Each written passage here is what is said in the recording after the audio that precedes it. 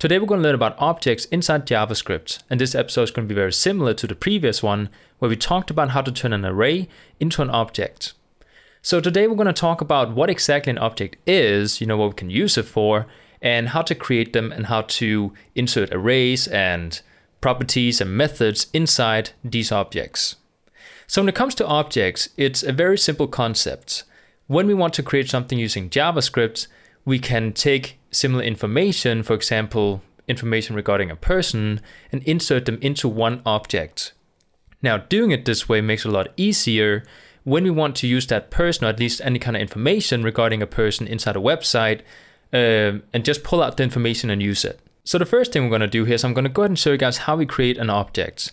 So as you guys can see inside my code here, I have a very basic HTML5 setup, and I have a paragraph tag in here that has an ID as test.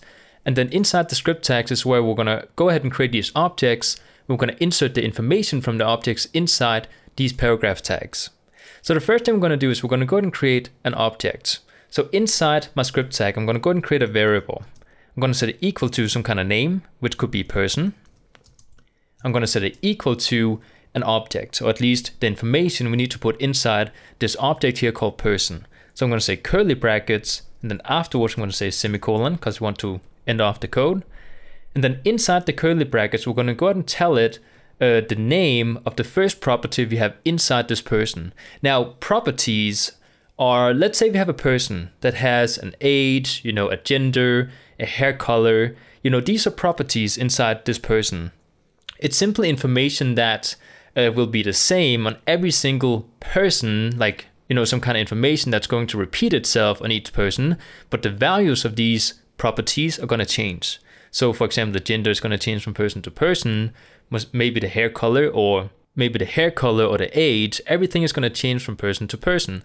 So we're going to go ahead and create a property here, and the first one is going to be first name. I'm going to say colon, and then I'm going to go ahead and write a string, because a name, it makes sense that it's a string. I'm going to call it Daniel, which is my name. So now we have the first property inside this object here, inside the object called person. So now we can go ahead and add new properties to it. Now we can also add something called methods and arrays to this person if you wanted to, but we're going to go ahead and wait with that till later. So after Daniel, I'm going to go ahead and say comma, because I want to add a second property to this person here. It could, for example, be an age or maybe a last name. Let's actually go ahead and do that. Last name, colon, and then we can go ahead and set another string as Nielsen. After we have this, we can go ahead and set an age, just so we have a couple of different information, or at least a couple of different types of data inside this person. So I'm going to go ahead and say age and set it to 25. Just to show you guys, it doesn't have to be inside double quotes. This is just because this is a string, and 25 is just an integer. So we're just going to do that without the double quotes. So now that we have this, I want to show you guys another format we can write this in. Because if I were to go somewhere on the internet and look up, how to create an object in JavaScript, most people are not going to write it in this way, in one line of code. They will actually go ahead and put everything down in a couple of lines, just so it makes more sense when we look at it, like this. Okay, so now it makes sense that each property has its own line, so we can change it whenever we want to. So now that we have this, we can actually go ahead and try to spit something out inside the paragraph tag. So remember, this is just a block of code that keeps a bunch of information regarding one person. Of course, we can have multiple people inside this object here, but we're just going to go ahead and stick with one for now. So what I'm going to go ahead and do here is I'm going to go ahead and go down to the next line. I'm going to say document dot get element by ID, parentheses, double quotes. We're going to call this one test, because that's the ID I have my paragraph tag up here. Punctuation, inner, HTML is equal to, and then we want to set it equal to the variable we have up here called person, or at least the object called person. So I'm going to say person. And then typically in other types of programming languages such as PHP or something else, this object up here looks very similar to something we call associative arrays inside other programming languages. But we do call this thing an object, and we want to treat it that way, meaning that when we want to get some of the data, there's actually two ways we can get the data. Either we can go ahead and treat it like an associative array, even though it's not an associative array, it is an object. And we can do that by writing brackets. And then inside the brackets, we can go ahead and say, well, the first data up here is called first name. So I'm just going to go ahead and copy that and insert it inside a string, like so. And then I'm going to go ahead and end off the code here with a semicolon. And then if I go inside the browser, you guys can see that we now get Daniel. Now, of course, this is, how to write out the data from an object if you were to do the associative array method, but we're going to go ahead and treat it like an object, like I said. So we're not going to write it like this. I'm just going to go ahead and delete it. Instead, we're going to go ahead and say punctuation and then say first name, like so. And this is a very simple way to get out data from an object. As you guys can see, if I refresh the browser, we get the same data. So this is how I'm going to do it from now on, just in case you guys have any questions regarding why do we not put it inside brackets? Well, because this is the way that people usually do it. Now, the next thing we can do with this object up here is we can actually go ahead and add a method to it.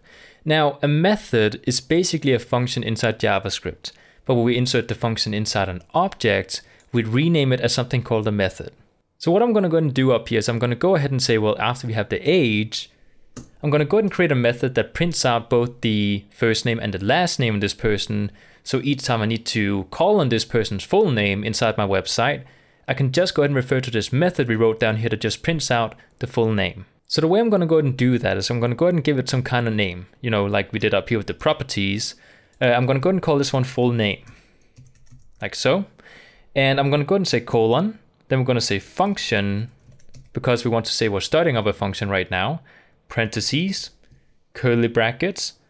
I'm just going to move it down to the next line so we can actually see the code inside the curly brackets, just like we did up here with the object itself.